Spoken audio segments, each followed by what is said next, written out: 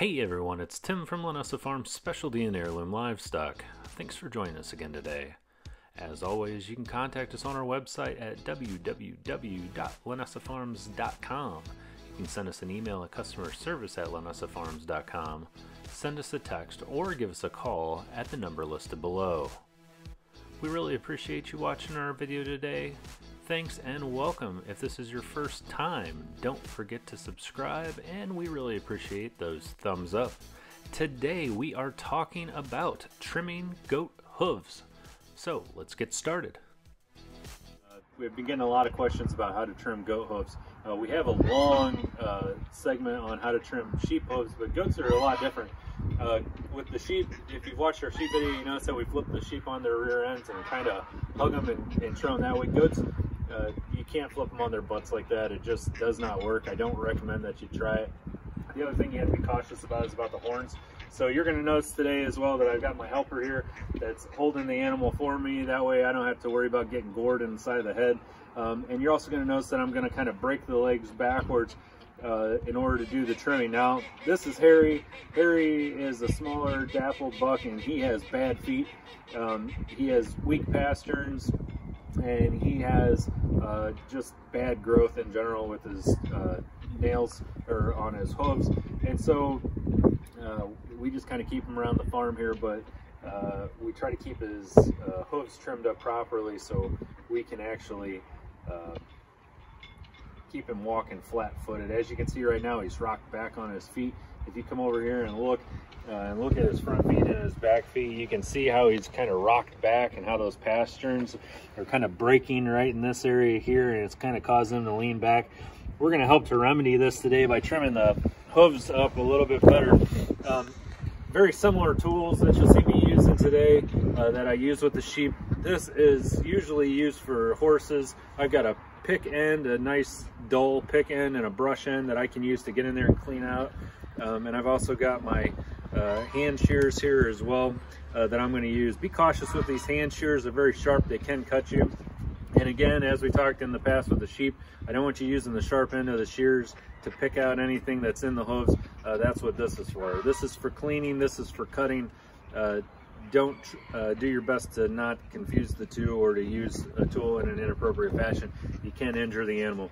So when I talk about breaking the animal's leg, I don't literally mean breaking. What I mean is they've got a bend in the joint here, which allows me to bend it. Allow the animal to as comfortably as he can get up his weight situated on the other three. First thing I'm going to do is I'm going to take my pick and get down in there, and this is pretty typical of what a hoof would look like. Just so you have an idea, you want to get in and clean this out all the way down. And in some cases what you may find is that the hoof may actually be curved over. These pieces of nail here can actually be curled over flat, and you want to make sure you get underneath them and clear them out. So I'm going to clean out as much as I can first, and then I'm going to move to the cutting phase. Now I'm right-handed, so I have right-handed shears. If you're left-handed, you may need to buy another pair of shears. These may not work for you, but I want to lay the shears flat on the hoof, and I just want to follow the contour of the hoof down to the point, and then I want to cut it off. All right, so we've trimmed that one side of the hoof off, and already if you come down in here and you look, you can see the difference. This is the part that we've trimmed. This is the part that we haven't trimmed. That's a huge difference, and again, that's going to allow him to sit a little more square on his pastern. So here we go again. We're going to do the second one. As you can see, we're down pretty good. My helper is holding on tight to the animal so we don't have any issues there. And again, I just want to get down as far as I can. I don't want to go so far down that I cause the animal to bleed. That could open them up for infection, but that's pretty good there. A little bit of a soft spot there, but nothing to worry too much about. Another method that you can do, instead of following it down, you can actually start from the tip of the toe and cut both. It's a little bit harder to squeeze, but you can see how that opens. The animal can fight you, but again, that's what I do. I go down one side and I come back up the other. So again, you can watch. It makes it a little bit harder to cut, and if you got to take a break, take a break. We just actually took a break there with the camera because he kind of got a little stir crazy and he was getting away from us, and that's okay. If the animal starts to buck or kick, you know, let him go for a second. See how he's starting to kick there? Let him go for a second. Let him relax. Let him gain his balance. If he gets off center, he's going to want to, he or she's going to kind of want to take you for a ride. But that's it. So you can see nice and flat, nice and flush, and it really does a nice job. You don't want to go any lower than that though. So once I do that, I'll get my tool out, give him a brush, get everything out of there. I'm looking between his toes, seeing if I've got any gunk down there stuck between his toes so I can clean those out. And he's looking good. So that foot's done. If you look here, look at how much better he's sitting on that foot now and how much cleaner that looks. He's got some little scabbiness here. Looks like something irritated his foot. He's been chewing on it a little bit. That's okay. We don't worry too much about this kind of stuff. What we worry about, if you start losing hair all the way up the hock, or they're really chewing on it, it can mean that they have mange or something like that. In this case, it was probably just itching him, and just like people, if sometimes you get a itch, you may scratch it too much, and he's doing the same thing. All right, so we've got the back feet done. Now we're gonna come to the front feet. Again, the method is pretty much the same. You're gonna break the leg back. You can see how my helper is on the opposite side of the animal from which I'm actually doing the trimming. Again, you almost got to have a helper. You can put a halter on him and tie him to something, but I find that a helper is much more helpful. She can help to protect me from these horns. These horns are sharp. Especially when I'm doing the front, he can turn his head from one side to the other and he can really get you. So not worth it. Just wait till you got a helper and do it that way. So the back legs are looking much better. He still rocks back in his pasterns a little bit, but that's just an issue that he has. But we're gonna be able to make a pretty big difference here with the front. So again, I'm gonna get my pick out and I'm gonna break his leg backwards, just like this. There you go. And he'll find his balance. So here's what we're talking about here. When I get this one cleaned out, I want you to look here and see how the hoof itself has started to curl in over. Like in this case, see how it's starting to curl in over? These are really bad. He was out on pasture for a long time, and we did not chase him down on pasture. Believe it or not, folks, with him here, this is only 3 months. Different animals that you have, you're going to find that they grow in different ways and with different speeds. We have sheep that have to be trimmed every couple months. We have goats that have to be trimmed maybe once a year. But in his case, he's bad. So look at that. That looks just awful. So I'm going to take a lot more trimming to get this one done. But again, I'm going to start at the heel, work my way down, back up, and then on this one, I'm going to start at the end. So lay it flat, start at the heel, and trim my way down. And as I said, don't worry about if you get it all in one cut. Speed will come later. What I'm concerned about for you right now is just learning how to do this the right way.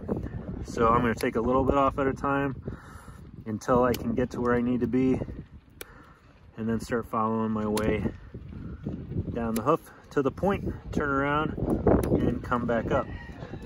Probably take a little bit more off of here. Again, gonna come down the point, turn around, and come back up.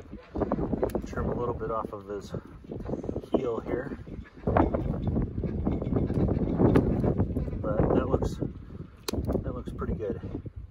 I don't want to cut too much farther down because I could potentially open him up for an infection. I'm gonna look in between his toes. You can see how he's nice and fleshy there between his toes. He has no infections. If he did it, you could possibly see, well, you can see all kinds of things between the toes. Ooh, boy, that was a tough one to cut. But yeah, if you see any pus or infection between the toes, that's when it's a good time to call the vet.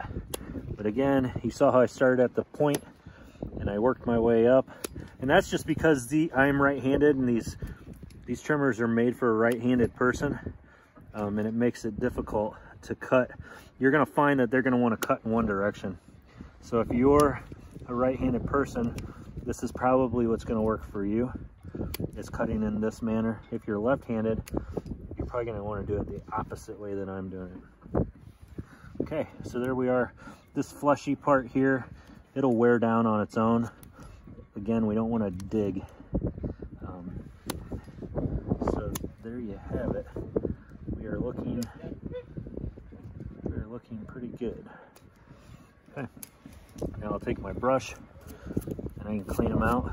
They tend to do better when you have the front leg up than when you have the back legs up. They can balance a little easier. But yeah, he looks good, he looks healthy. And so these dudes here, you can trim these off. It's hard to see how far back you can trim them, so I want you to be cautious. But you can take the edges off of them a little. Just don't go crazy. So there you have it. Now when we look at him standing, you can see how much better, how much cleaner he's standing. He still has that issue with his weak pasterns where he's rocking back. But he will, as the days progress, he'll start to walk on them a little bit better. So we're gonna go to the other side and cut that, and then we'll call it a day. I'll visit back with you here in a second after I get the other side cut. All right, so we've got his hooves trimmed. He's looking better. He's already starting to walk a little bit better on them. As you can see with his front pasterns, he's already starting to rock forward on them a little bit, but not completely. As the days progress, we'll see him start to rock more forward on them. You can see how those tips are still pointing up. But as they get used to them, they'll go back on their pasterns as they're supposed to. If you look at his back foot, you can already see a tremendous difference in the manner in which he's standing on his foot, and his front feet will follow after about a half an hour or so. So that's it. If you guys have questions, comments, concerns, let me know. Glad to answer your questions. Also, we've got a brand new forum that we've put out on the website. You can get to the Able Apprentice forum through linessafarms.com, or you can simply go to www.ableapprentice.com. It's a place for you to ask as many questions as you like and get all kinds of informative answers for you to like and share with your friends from some of our local experts. So happy New Year to everyone, and have a great day.